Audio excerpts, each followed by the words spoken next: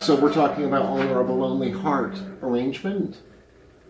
And it's important, number one, to use a color printer when printing out your score. After you go to the website and order your score, it's important to print it out with a color printer, because for the first time ever in the history of violin manuscript, we have something we had to come up with to notate in such a way as to make it very clear. That thing happens to be a different color font for particular notes. The technique is pretty easy to explain. It's the ability and wherewithal to do a chop at the same time as sounding notes which are crucial to the overall outline of the bass line in particular. I'll just give you an example.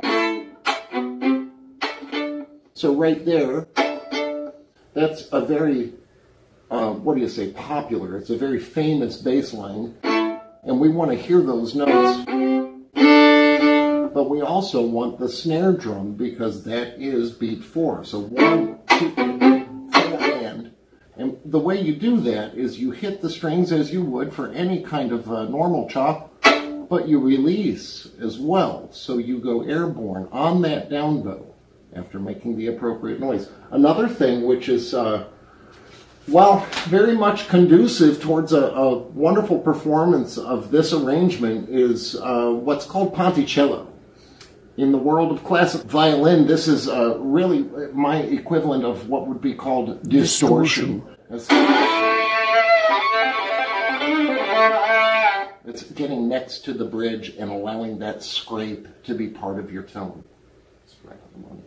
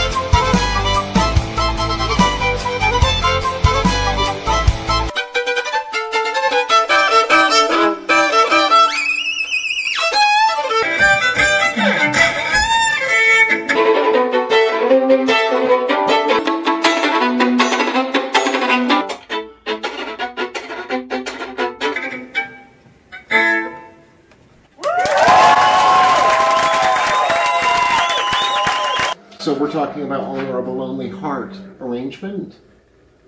And it's important, number one, to use a color printer when printing out your score. After you go to the website and order your score, it's important to print it out with a color printer, because for the first time ever in the history of violin manuscript, we have something we had to come up with to notate in such a way as to make it very clear. That thing happens to be a different color font for particular notes. The technique is pretty easy to explain. It's the ability and wherewithal to do a chop at the same time as sounding notes which are crucial to the overall outline of the bass line in particular. I'll just give you an example. So right there, that's a very, popular. It's a very famous bass line, and we want to hear those notes.